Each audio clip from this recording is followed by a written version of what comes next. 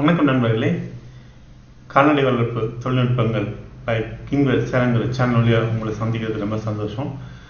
இந்த வீடியோ உங்களுக்கு பிடிச்சிருந்தாக்க லைக் பண்ணுங்கள், ஷேர் பண்ணுங்கள், சப்ஸ்கிரைப் பண்ணுங்கள், பக்கத்தில் இருக்கிற பெல் பட்டனை கிளிக் பண்ணுங்கள்.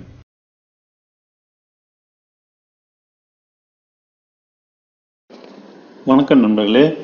இன்னைக்கு கால்நடைகளில் ஏற்படும் காய்ச்சல் நோய்க்கு முதலுதவி மூலிகை மருத்துவம் என்ன அப்படிங்கிறத பார்க்கலாம்.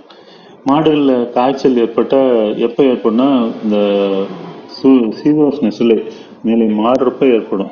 ஒன்றா வெயில் காலம், மழைக்காலம், இந்த மாதிரி சமயத்தில் சீதோஷ்ண நிலை சூழ்நிலை மாறுறப்ப ஏற்படும். சில சமயம் நோய் தொற்று இருந்தாலும் அந்த சமயத்திலும் காய்ச்சல் வரும். மாடு காய்ச்சல் இருக்கு அப்படிங்கிறது எப்படி கண்டுபிடிக்கிறதுனா, கண்ணில் நீர் வழியும், பூளைக்கட்டும், கண்ணு மாடு மூச்சு எடுக்கும், அதனுடைய ரெஸ்பிரேஷன் ரேட் அதிகமாகிடும், கசுன்னு இழப்பு எடுக்கும். அதனுடைய மூக்கு பகுதியில் பார்த்தீங்கன்னா பொதுவாக ஈரமாக இருக்கும். அந்த மூக்கு பகுதி அது காஞ்சி போய் உலர்ந்து வறண்டு ட்ரையாக இருக்கும்.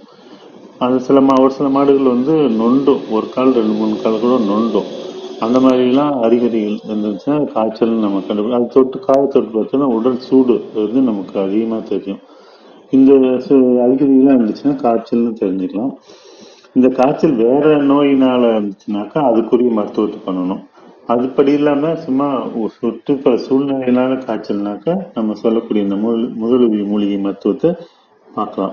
இதுக்கு தேவையான முதலுதவி மூலிகை என்னன்னாக்கா, சீரகம் ஒரு 10 கிராம், மிளகு ஒரு 10 கிராம், கொத்தமல்லி ஒரு 10 கிராம், மஞ்சத்தூள் ஒரு 10 கிராம், சின்ன வெங்காயம் 2 பல்லு, வெற்றிலை ஒரு 5, வேப்பிலை ஒரு கைப்பிடி, துளசி ஒரு கைப்பிடி, நிலவேம்பு ஒரு கைப்பிடி. இது சீரகம், மிளகு, கொத்தமல்லி 3 ஒரு அரை மணி நேரத்துக்கு ஊற வச்சு, அதுக்கப்புறம் மற்ற எல்லா பொருளோட சேர்த்து நல்லா அரைச்சிக்கணும். அரைச்சிக்கிட்டு இதோட நாட்டு சர்க்கரையை கலந்து பஞ்சாமிர்தம் மாதிரி செமி சைடில் பஞ்சாமிர்தம் மாதிரி இதை எடுத்துக்கணும்.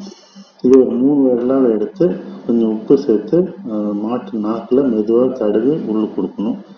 இது ஒரு நாளைக்கு 2 வேளை 3 நாளைக்கு இப்படி கொடுத்தோம்னா அந்த காய்ச்சல் சரியாயிடும். எக்கவனை கொண்டு மேற்கொண்ட கலவையை தண்ணியில் கலந்து உள்ளுக்கு கொடுக்கக்கூடாது. இந்த தகவல் உங்களுக்கு பயனுள்ளதாக இருக்கும்னு நினைக்கிறேன். நன்றி நண்பர்களே. இந்த வீடியோ கீழே உங்களுடைய கருத்துக்களையும் கேள்விகளையும் சந்தேகங்களையும் பதிவிடுங்க. அப்போ தான் உங்களுடைய எண்ணங்களை எனக்கு தெரிய வரும். நன்றி.